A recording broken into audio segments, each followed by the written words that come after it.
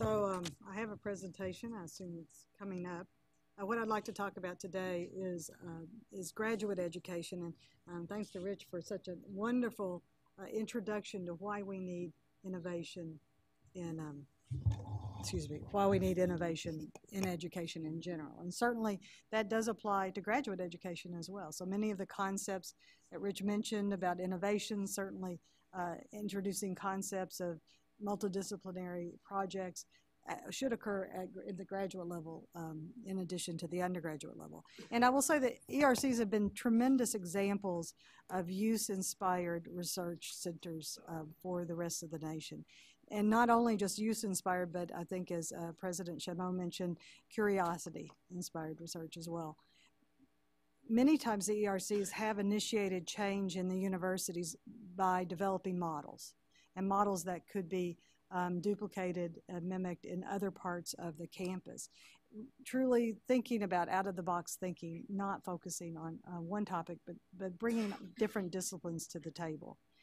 However, when we look at doctoral education specifically, the general model has stayed the same for decades, centuries perhaps. And this is a cartoon that represents what many graduate students believe is the basic model for a dissertation or thesis. The whole concept that the dissertation or thesis would be based on lab work independently conducted in in some sort of research facility, followed by writing a dissertation, a traditional dissertation, and presenting that to a major professor. Certainly that model it works extremely well. We are not discussing any type of problem associated with the traditional model. What we're talking about, I think nationally, is how do we enhance that model to allow students to experience different types of programs outside of just the dissertation-focused research.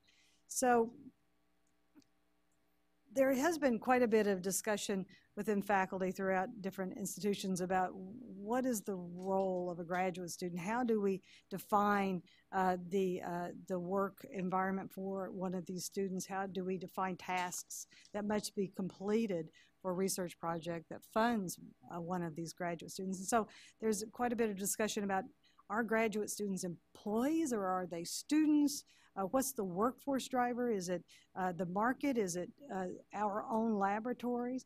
So I think we have to have these difficult conversations before we actually make transformational change in graduate education. When we discuss innovation in graduate education, oftentimes the faculty become very concerned about any type of model that would decrease their responsibility as a major professor for graduate students. And I will tell you, in my own institution, for example, recently we had a discussion about graduate students, and there was an outcry by the faculty for more programs for graduate students. Yet, when we discuss with individual faculty members whether those faculty members would release students perhaps for a summer, for a month, to have an out of classroom, out of laboratory experience, there was quite a bit of reluctance to take that step. So the question is, how do we somehow integrate these programs that would expand their overarching view of the world and certainly their own discipline without impacting the tried and true method of producing graduate students through a dissertation and in-depth educational experience. So I will tell you personally at my own institution, one question we're asking today is if we have the majority of our PhD students moving into industry, why do we continually train them only for an academic career? I will say that we have approximately 1,700 PhD students at my institution. We know that only 92, 93% of those students, when they graduate, move into industry or national laboratories. Yet there has been no training or no opportunity for training in business and in communications, working in large teams, connection with national labs or industry whatsoever. Again, faculty may not embrace the idea of releasing students to engage in those type of activities. However, they may be very important to their long-term career. We've also discussed the flexibility issue the idea that the university requires a traditional dissertation. We've discussed the idea and have implemented it in mechanical engineering of a portfolio approach. Rather than having just research or even research papers bound in some way as a dissertation, looking more broadly at patent disclosures, broader impact, any way that they could show that they have mastered a subject. This goes against what I would consider a traditional model because many universities would not embrace a portfolio approach in engineering. However, I believe it's time to step back and think about what is impact and how can a student demonstrate impact, and perhaps outside of the traditional published model. And in terms of industry, there are many models that I think work well.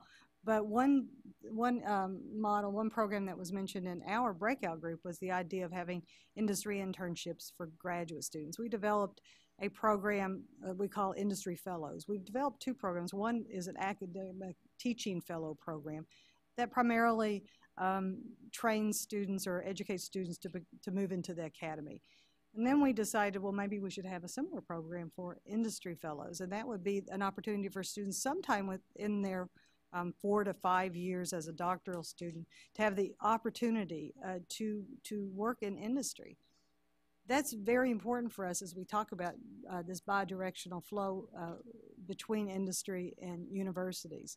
I will say that we have developed a very strong professor of practice program, and that is a program where individuals that have significant levels of experience in industry come back to the university. It's not an adjunct professor status, it's a full-time employee of the university. It has been extremely successful. We have approximately 60 of those individuals now in the College of Engineering. We're moving to reach 100 of those individuals. And I will say it's been quite eye-opening. Many people believed that when we developed this program that these individuals would come from industry and only teach our junior, sophomore, freshman level courses.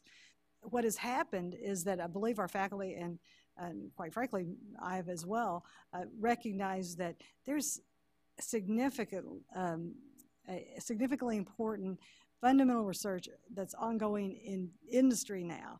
Oftentimes universities feel that the fundamental research occurs in industry, in the university, and industry uses our findings to create products. That is obviously not the case. So by bringing professors of practice into our university, we have enhanced our research programs as well.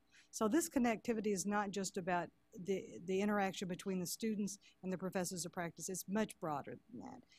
We believe the professors of practice program allows us to bring an industry perspective to both the classroom and the laboratory. And this interaction with faculty has been very successful. There has been quite a bit of debate now about whether professors of practice should serve as major professors for doctoral students, whether those individuals should be required to have co-advisors, and that's a pretty interesting debate right now. And so we're moving through that process to determine how do we view professors of practice compared to tenure and tenure-track faculty.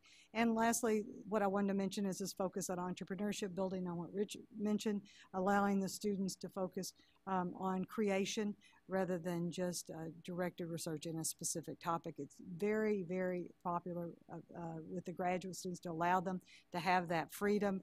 I believe it will be more popular in the future. It's particularly interesting to see those graduate students interact with the undergraduate students who are interested in that area.